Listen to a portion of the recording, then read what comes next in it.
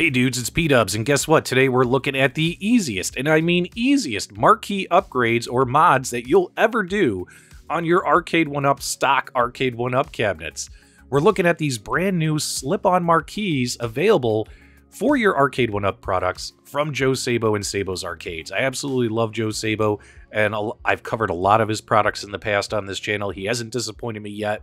These are reverse printed acrylic marquee molds that are made to fit just right over top of your existing Arcade1Up marquee.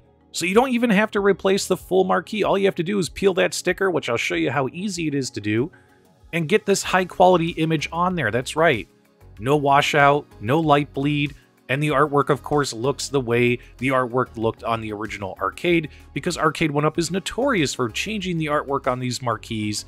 No idea why. A lot of it has to do with licensing, not being able to add original logos and things like that, but a lot of times their marquees have stuff in the wrong spot or sized differently, etc., versus the original Arcade.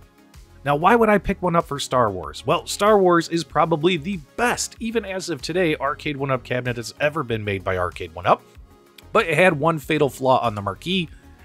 Due to the way the light box was designed back then, you could see the wires for the power right through it. This has always been a pain point for me, something that I would always look at and shake my head and grumble. And I have very few Arcade1Up cabinets with a stock marquee to mod, so I kind of had to order a Star Wars one. What I love about these molded acrylic marquees is the fact that I don't have to disassemble the entire cabinet. Literally, all you have to do is pull out that hairdryer, crank it up to high heat, warm up the old marquee, and then find a corner and just start peeling. And while you're peeling, keep the heat going.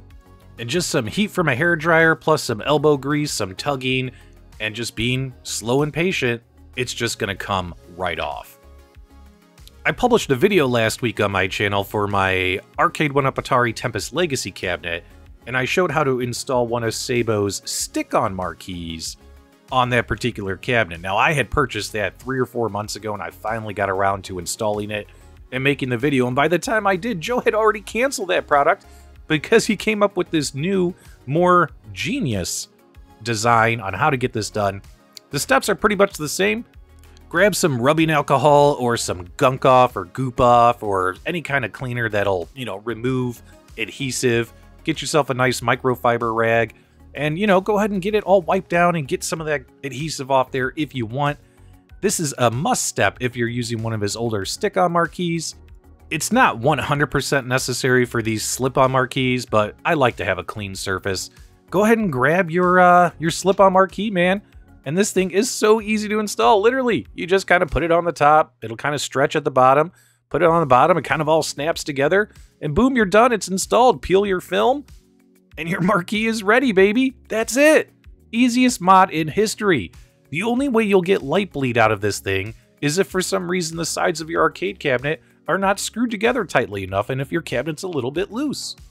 Here's a comparison of Szabo's marquee as well as the original Arcade1Up one that we peeled off, and as you can see, the shapes are in their right size, shape, color, and position, as well as any of the fine print, logos, etc.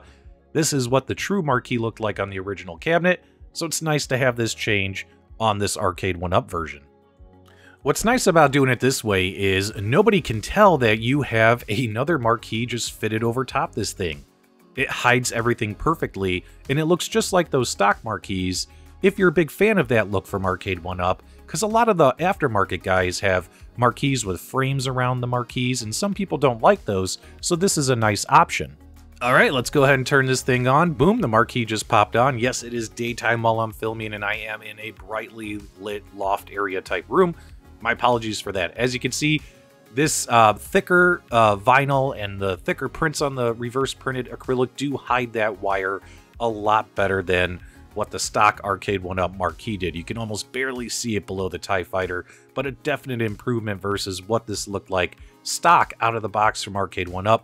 And keep in mind that wire that you could see in the light up marquee, this was kind of exclusive to the Arcade1Up Star Wars machine. Any of their other light up marquees didn't have that issue. I think they heard a lot of fan feedback and made sure that the wires wouldn't pop up and, kind of be exposed through the marquee. But overall, as you can see, no light bleed whatsoever. Just got to make sure your cabinet's nice and tight. Everything looks really, really good. And this is at daytime.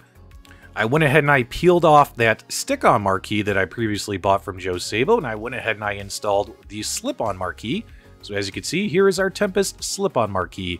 So no matter what stock Arcade1Up cabinet you have, easy install, you can get this done. I'll have a link to these in the video description below. Now, these do cost $50 plus shipping, so they're definitely not cheap. You do get what you pay for with Szabo's arcades, and of course, all mods are optional, so it's up to you if you want to go this route. I personally am very happy with it. Leave me your comments, feedback, reactions below. If you enjoyed the video, give me a thumbs up on the way out, and thank you for subscribing.